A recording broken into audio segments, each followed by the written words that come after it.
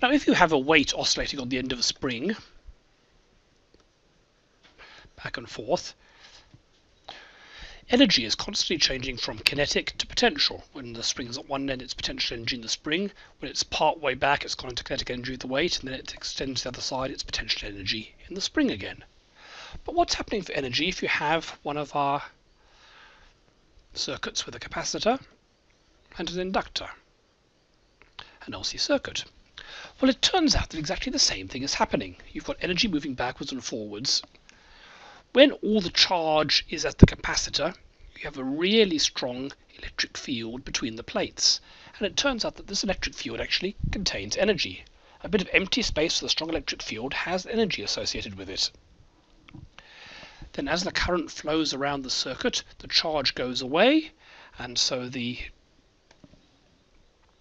rub out the electric field.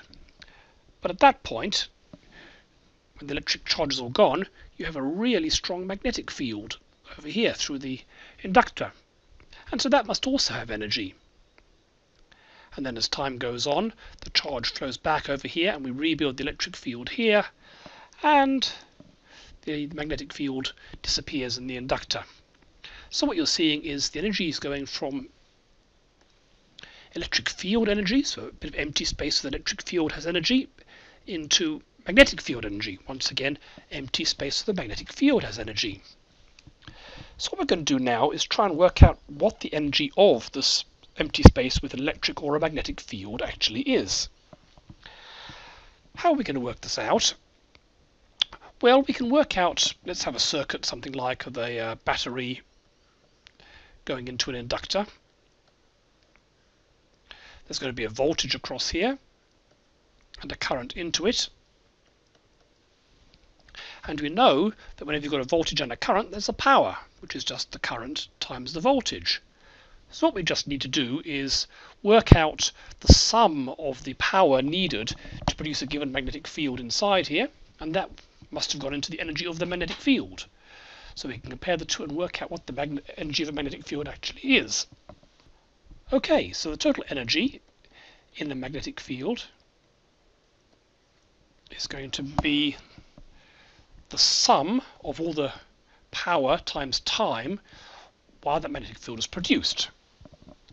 Now, summing over these things is of course an integral. So we're integrating from the starting time, which might be when there is zero magnetic field, to the final time, which is when we have a magnetic field whose energy density we're trying to work out. And we just integrate the power, which is I times the voltage, times dt. So what you're saying is, let's say there's a power of 1 watt for 1 second, and then 2 watts for 1 second, and then 5 watts for 1 second. You just add them all up, and that will tell you the total number of watts that have gone in to producing the magnetic field, and that must be the energy in the magnetic field. Now, we know that the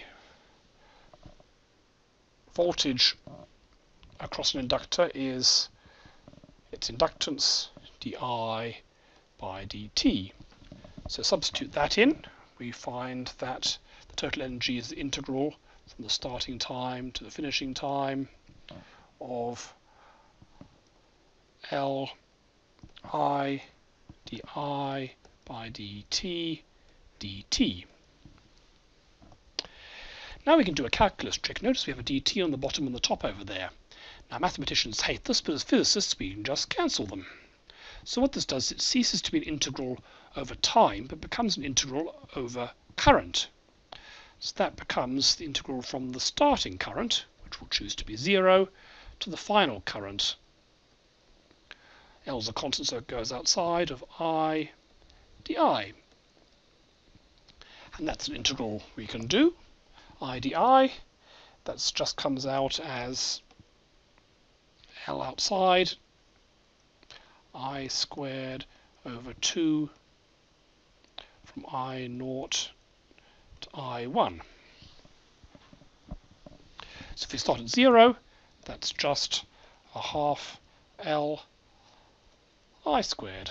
That's I1, the current at the particular time that we're trying to measure the magnetic field at. Okay, so that's how much energy is at a given time. But how does that translate into an energy density of the magnetic field? Well, we know the magnetic field in a solenoid, B, is equal to mu naught n I over d. The solenoid equation that we've used many times. We also know that the inductance for a coil like this is given by the equation mu naught n squared over d times the radius of the coil. So we can substitute those both in over here. What we find is that the energy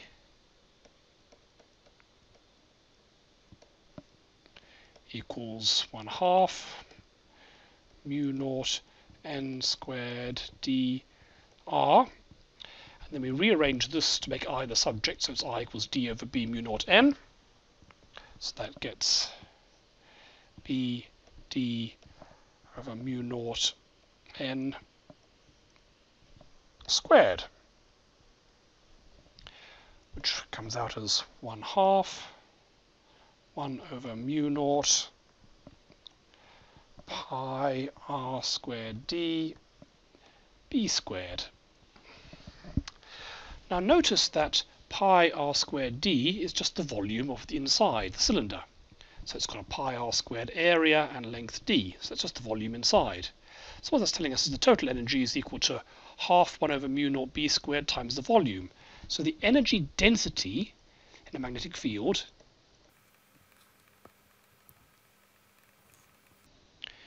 is just 1 over 2 mu naught b squared, magnetic field squared.